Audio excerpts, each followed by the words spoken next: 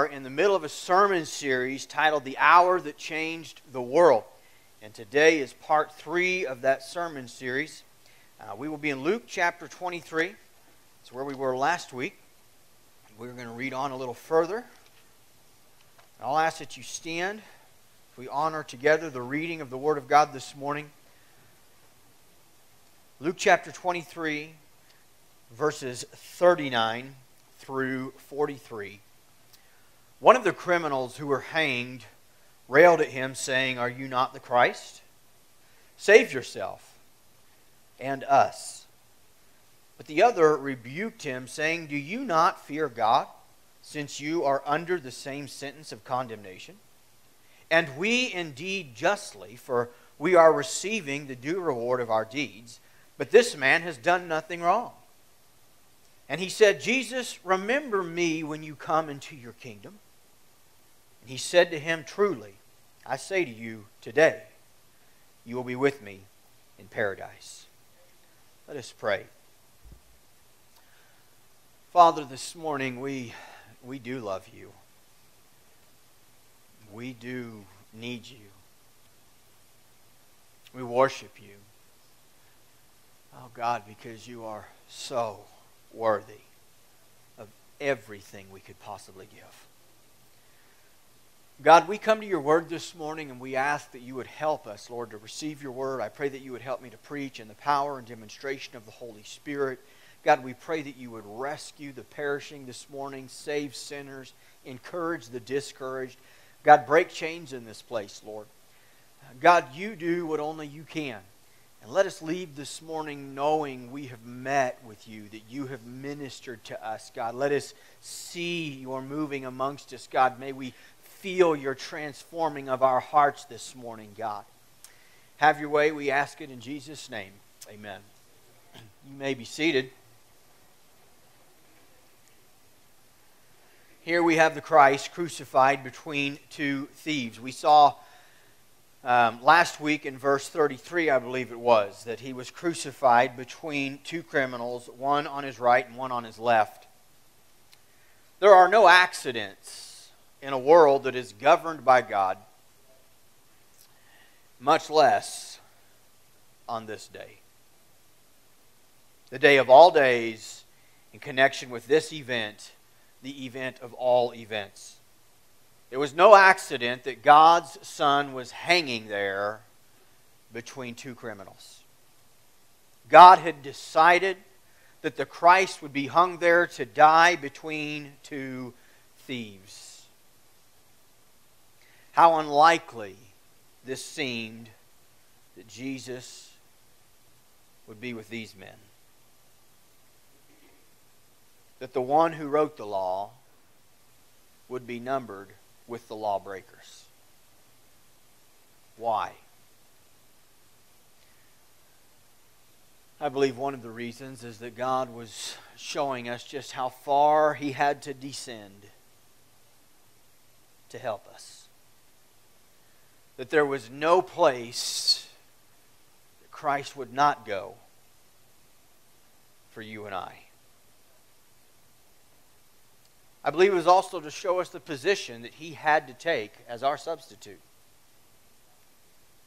so that we would have a better and more proper understanding of the greatness of our sins and the greatness of the cost that was paid in order for salvation to be brought to us.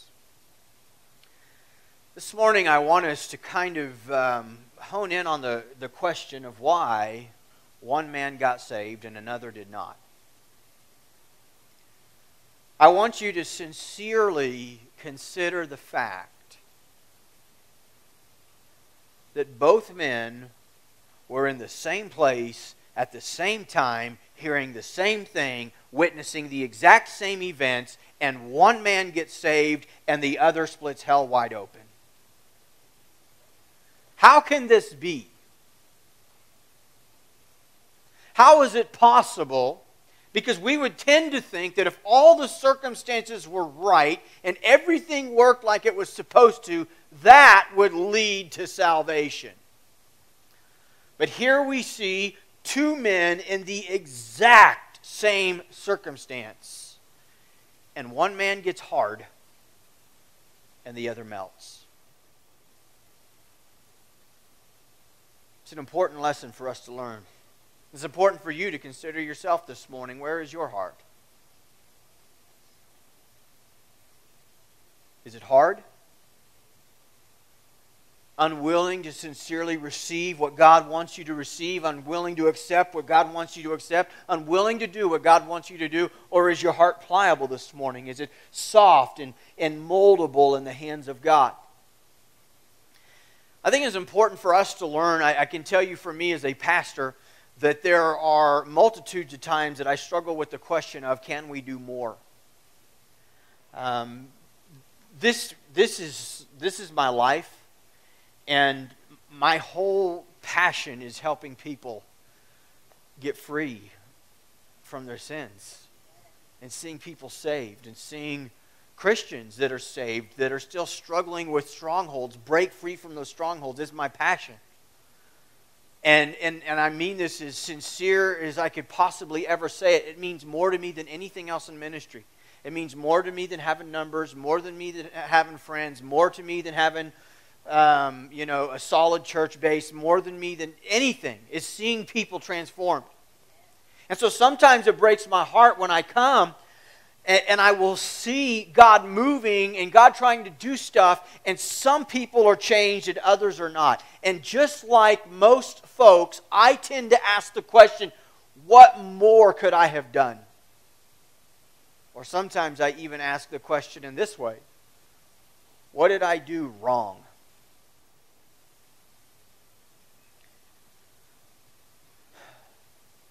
The more that I have matured in my faith, the longer that I do this and the more that I study the Word of God, I've come to see that it's not always that we're doing something wrong. I think that's a reasonable question to ask. And I think if we're doing something wrong, we need to change it. But concerning the thief that split hell wide open, let me ask you the question. What did Jesus do wrong? What did he just not do enough? Notice how we want to blame others for the poor choices of people. Often ourselves. Notice at the end of Jesus' ministry that his disciples had abandoned him and the great crowds were no longer there applauding him. I would ask the question again, what did Jesus do wrong? Nothing.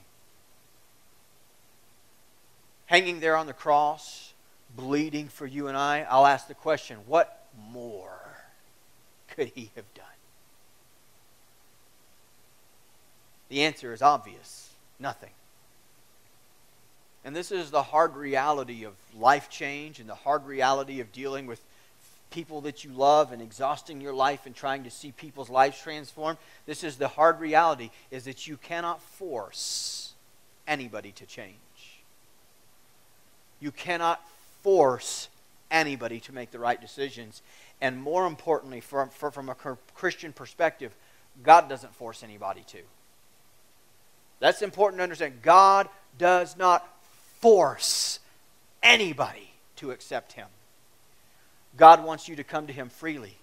God wants you to come openly. God wants you to come upon your will, your choice. And as we see, he will do everything possible to open the door for you. But you're the one that has to say, I'm going to step through the door and follow you, Lord. It's important for us to learn that sometimes. I'm telling you, it can be a discouraging business when you pour your heart out and you see one man gets hard and another gets soft. It can be discouraging. But this morning, I want us to focus on the one who did get saved. This morning, I want to teach you and preach to you on the principle of the salvation for the sinner. How did this man get saved? In Matthew's Gospel, chapter 27, Matthew records something for us about this criminal. He tells us that early on, both of the criminals were reviling Jesus. Now, Luke's Gospel just records this final conversation as they're dying on the cross. But if we see the big picture, there was a time that this man, who does get saved, he was with the other thief. They're mocking Jesus. They're reviling him. And then somehow at the end of his, right near the end of his life, right before Christ is about to die, he has a complete change of perspective. He calls out to him. He, in essence, asks for forgiveness and asks that Christ remember him. What happened between reviling him and turning to him? What happened on the cross that allowed one of these men to be saved and ultimately enter into paradise that day with Jesus, while the other man ends up splitting hell wide open? What happened?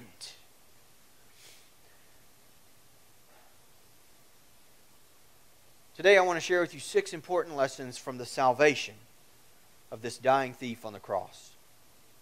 The first lesson as we study salvation this morning is simply that this dying thief is our representative sinner. He represents us. All of us. There is none who do not need salvation just as bad as this man. He was there in the last moments of Christ's life so that God might show His mercy towards sinners and His willingness to save the moment that somebody cries out. He is all of us. Something happens to him, though. He cries out, "Lord, remember me." The second lesson this morning is that until a man comes to the end of himself, he cannot be saved. We see that here with this thief on the cross. We have to be brought down low in our own esteem before God will raise us up in His. It is incredible that even in the last moments of their lives, one of these thieves was still hanging on to his pride, still mocking the Savior. But something changes in the heart of this other one, and he begins to see himself as he really is, a helpless sinner. To come to see that I am a sinner is very important. I don't believe anybody will ever truly be saved until they first see that they are a sinner in the sight of God. But it has to go further than that. It's not just enough to know that I'm a sinner in the sight of God. I also must see my helplessness. I can't just all of a sudden have an awakening that I'm a sinner and then think, well, I'm going to fix that, and I'm going to start doing good, and I'm going to get enough church services in, and I'm going to pay enough tithes, and I'm going to serve enough missions, and I'm going to feed enough poor folks, and I'm going to give this, and I'm going to do that, and if I have enough time, I can finally pay it off. No, you are helpless to pay off your sins. And we have to go beyond recognizing that I'm a sinner to the place of recognizing not only am I a sinner, but I am helpless to do anything about it. Consider this man's particular position. He's hanging there. He's got no time to even prove his faith is real. He's got no works that can follow. He's got nobody that can baptize him. He can't live long enough to turn over a new leaf. He is helpless. Brothers and sisters, if we are slow to learn that we are sinners, we are even slower to realize we can't do anything about it. But we can't. You cannot fix your sin problem. There's nothing you can do about it. There must be this sense of recognizing before God as somehow this man came to see, now I am guilty. I am not like him. He is holy. He has done nothing wrong. He is the true King of kings and God of gods, and I have sinned against Him. It's His law that I've broken. It's not just your hearts that I've broken. It's not just you that I've done wrong. It's not just my family that I've done wrong. It's not just people that I've done wrong. It is the God of all gods, the lawgiver Himself. It is His law that I've broken. I am guilty before Him, and I'm helpless to do anything about it. The sinner must be cut off from his own works before he will ever be willing to sincerely turn to Christ. There has to be a willingness and this coming to an end of ourselves if we are to ever sincerely surrender to Christ. Number 3, we learn the meaning of repentance and faith this morning. True repentance, true faith, it's more than just being sorry for your sins. It's more than just deciding you're not going to keep up in the same old sins. It's more than just changing your mind. True repentance is the realization of my lost condition, discovering the ruin of my life. It's ruined. It's over. I mean, despite a miracle, despite salvation, despite God doing something, despite forgiveness, despite new birth, I'm ruined. Guilty before God, a sinner. Danger of judgment. True repentance and faith requires what I would call this right estimation of ourselves. Coming to see who we really are in the sight of God.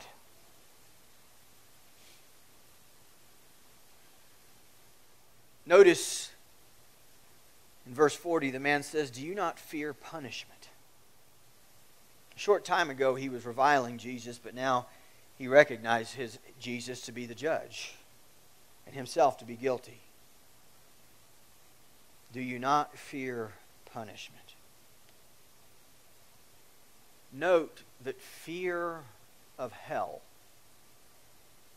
is a motivating factor in salvation. It is not the only factor.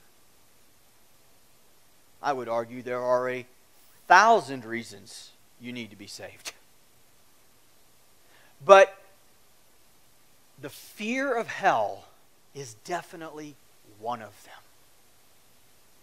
And we tend to live in this culture where the fear of punishment, the fear of hell, is something we don't want to talk about.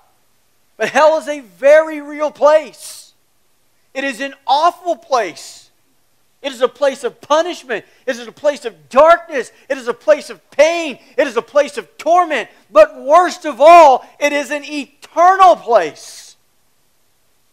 And to think that you could be there forever knowing that you rejected the Christ. And now there's no chance to make it right. No chance to repent. That mental torment, for me, would be the worst part.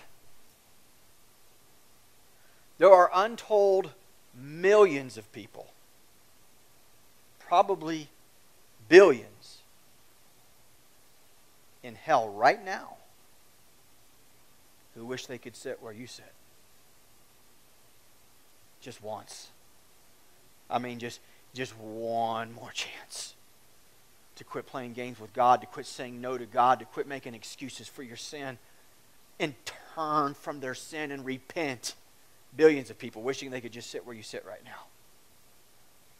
Hell is very real. We kind of live in this odd era of time where hell and repentance and the blood of Jesus, they're confusing to the average Christian. Because it's something we don't even want to talk about. We've kind of got this false perspective of God as just this God that just wants to make us more happy. We've kind of got this false gospel going out that's like, hey man, you know why you should come to Jesus? Because He'll make you wealthy. He'll make your life better. Well, you tell that to a sinner? Most of the time, better means more stuff. That's what it means in this culture. That's what better means. More stuff, better cars, bigger homes, more wealth, more influence, more power, more things. That's what generally, in the American culture anyways, that's what better means. And so we're spouting from the rooftops, Christ will make your life better. The real invitation from Christ is to take up your cross and follow Him. It's an invitation to die. And there is no real life, spiritual life, until after death. There is no resurrection until we first have death.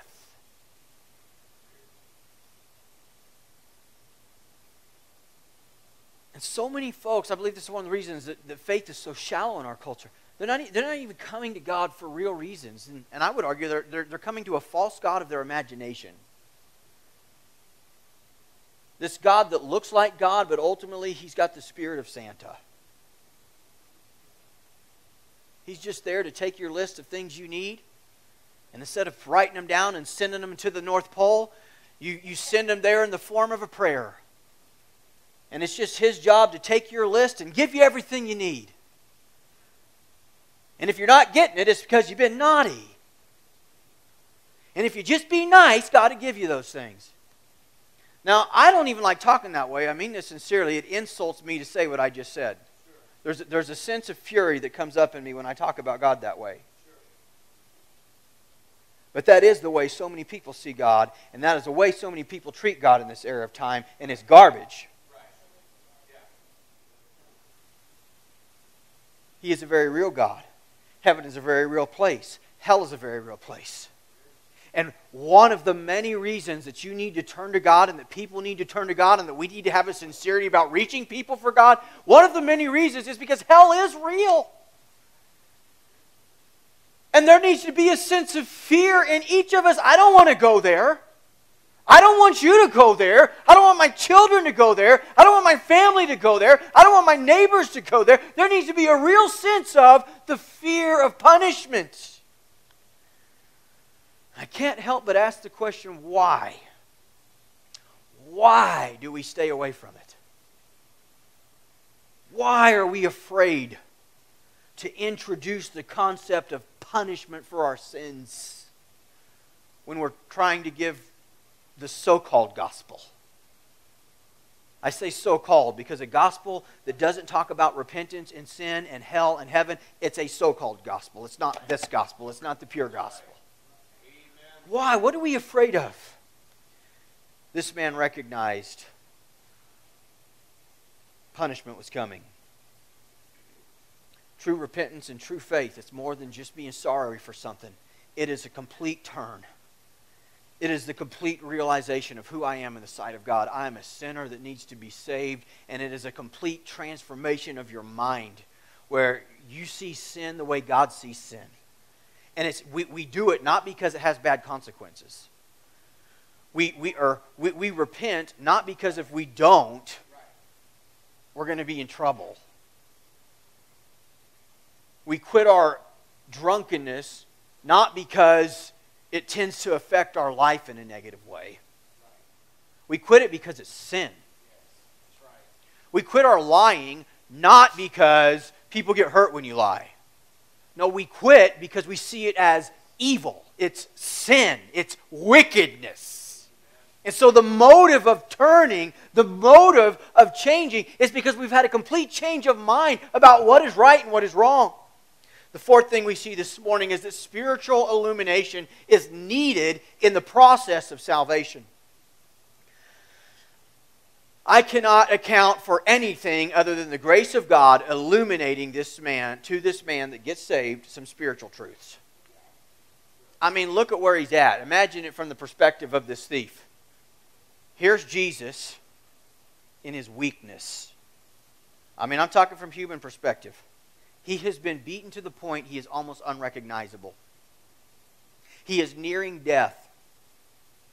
He is bleeding out of his back, from the lashes, through his wrist, through his feet. He hardly has breath to get words out. Now, not only is that what he is seeing, but the thief is also seeing that his own disciples have abandoned him. The soldiers are mocking him, the religious leaders are mocking him, and there he is as a spectacle to the whole crowd.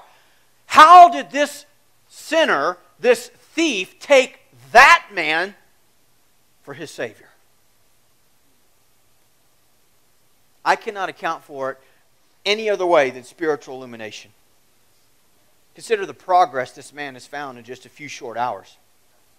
These 7 things had been illuminated to him. We can see it in his statement.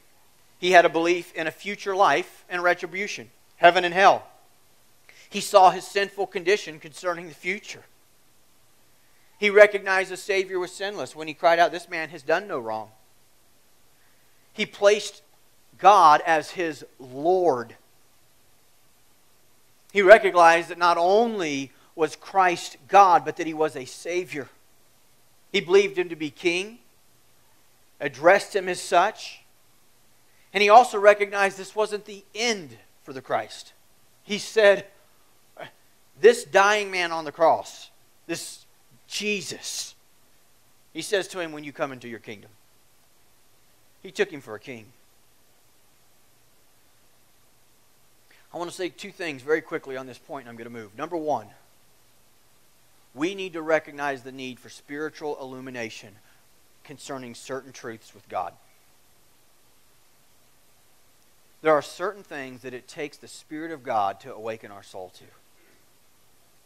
And if you come to church every time with the attitude of you're just going to come through and learn something, if you open up this supernatural book every time and just treat it like a history book, just read through it as if you're going to get something, if you show up to hear me preach and just think I'm just going to sit through a sermon,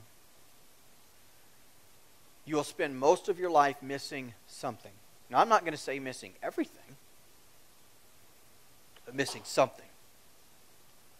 You need to show up to the Word of God in your personal study. You need to show up to the house of God when you're going to hear the Word of God preach with a sincere spirit and a willingness to pray, God, illuminate to my heart this morning truth.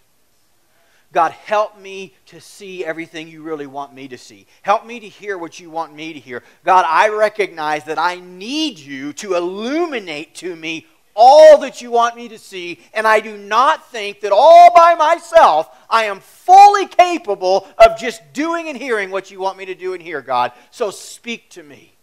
Now, this needs to be the spirit of the individual. Number 2, to those of us that God has tasked with the job of preaching and teaching the Word of God, we need to come with a sincere humbleness that God preaching and teaching alone isn't going to get it done. I can get everything right. I can get all my points in place. I can speak in a way that makes sense. And you can leave thinking it sounded great. But if the Holy Spirit does not move and do what I cannot, if the Holy Spirit doesn't move in your heart and illuminate truth to you, you'll be just like the thief on the one side that witnessed what everybody else witnessed, but left unchanged. This reality should keep the true teacher and preacher of God humble. Makes us recognize we're just a small part of the process. Makes us come to the place of falling on our knees before God and crying out to God, God, you do know better than anybody else that if you don't move this morning, it don't matter how good the music is, how good the preaching is, God, you've got to move. And so God forbid that we ever begin to lean on our own power and our own strength and think, well, we got this thing down. We know how to make song sets. We know how to form sermons. I know how to put my points in place. God forbid the day ever come that we begin to operate on that. Because that alone will not get the job done. It requires spiritual illumination in the process of salvation. Number 5, the Lord answers the sincere cry of a contrite heart. So this man cries out, Jesus, remember me when you come into your kingdom. Jesus' answer isn't, hey, dude, you've come a little too late, man.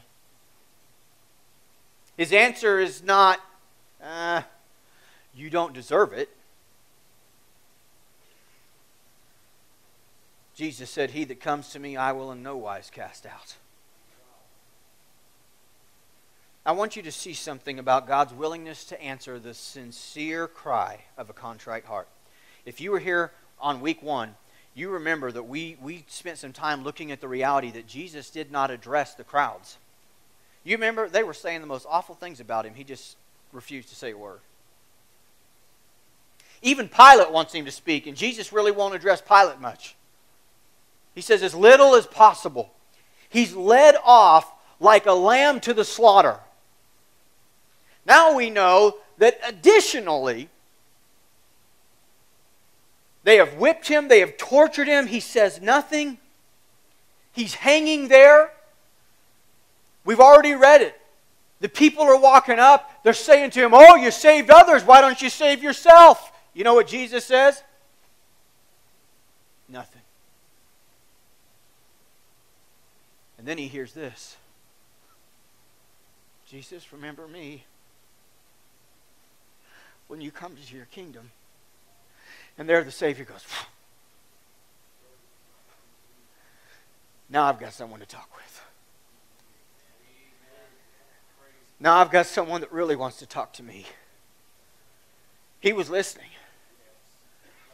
We see the willingness of God to answer the sincere cry of the contrite heart.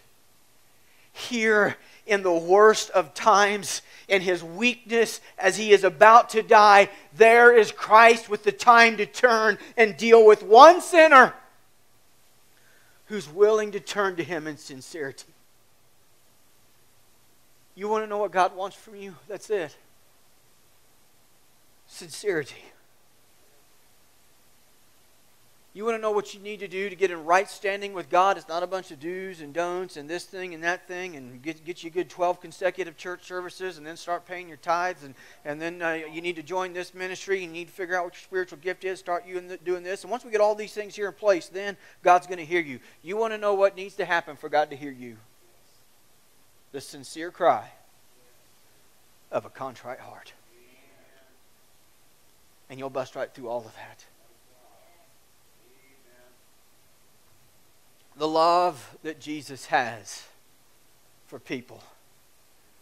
Sincere people willing to turn to him. It is on such display here in a beautiful way. Christ is still dealing with one man. How awesome is that? One man. One of the most important lessons that I have learned as a pastor as I study the life of Christ is the importance of one person. In fact, it's part of where we got our name from, the well. It's John chapter 4. There's Jesus dealing with one woman. And here he is at the end of his life. This is God's Son. He ought to have 40,000 people out there and a big sound system so the whole world can hear, and it ought to be broadcasted worldwide. Instead, he's just having a one-on-one conversation in the last minutes of his life with one person that's willing to be sincere. That is powerful. And it needs to influence our true perspective of what success is in this fake world of 1,000 followers or 10,000 followers and 50,000 likes and social media fakeness, where people get more caught up in their social media presence than they do their actual life impact. We need to be reminded of the importance of one-on-one relationships, of one-on-one evangelizing, of seeing one person saved. Real success has nothing to do with great numbers. You can have 1 million followers and be a complete failure. Real success is about reaching souls one soul at a time for Jesus. The final thing that we learned today is that heaven is a real place, likened unto paradise. It's a better place than here. Jesus called it paradise. This is not our home. Jesus went to prepare a place for us. That's what John chapter 14 says. You know what that means? This isn't the place, folks. Trust me, he's not super concerned about fixing up your little earthly kingdom, which is ultimately going to burn with a fervent heat. And by the way, your earthly kingdom, I don't care how fantastic it is, it's nothing compared to what lies ahead. It's a better place. It's a very real place. Jesus said, "Today you will be with me." With me. You know, that's the real glory of heaven. not the better mansions. I thank God that there's going to come a time, and I just thank God there's going to come a time I'm not going to get another phone call about cancer or death or hurting people. I thank God there will come a day when I won't have to sit with another mother or another father weeping over the choices of their children or terrible things that have happened or death, sickness. Heaven is going to be so glorious. But the best thing about it, brothers and sisters, it's not that we don't have bad stuff there, and it's not that we have mansions there, and it's not that we walk on streets of gold. The best thing about heaven is that we will be with Jesus, with God. God, help our hearts to be refocused on you. May God help our hearts to be refocused on our eternal home, that we might have a better perspective about our temporary home. We see the longing of our Lord for fellowship with us. You'll be with me. What a blessed truth for the child of God who's passed on before us. Jesus said, you'll be with me. Not you'll be in some long distant state of sleep where you're unconscious for many thousands of years until I wake you up, but you'll be with me. Paul said it'd be better for me to go and be with Christ. Not it'd be better for me to go and take a long unconscious nap.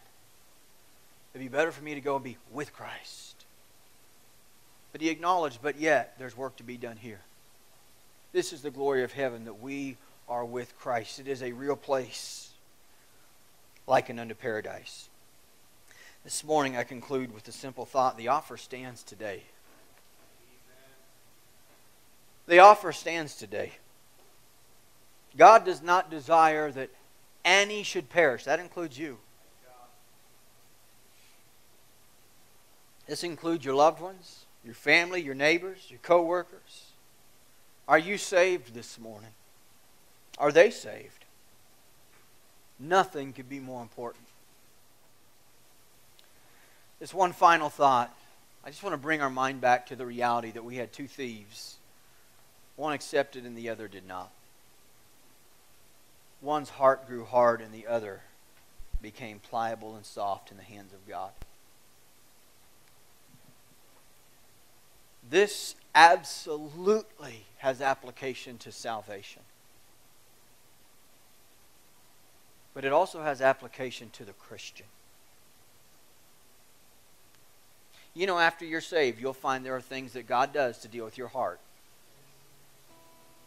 After you're saved, you'll find there are things God wants to do to change you and transform you and make you and mold you. And the same thing can happen to you, where you can either get hard and say no, or you become soft and pliable in the hands of God and say, God, whatever it takes, have your way in me.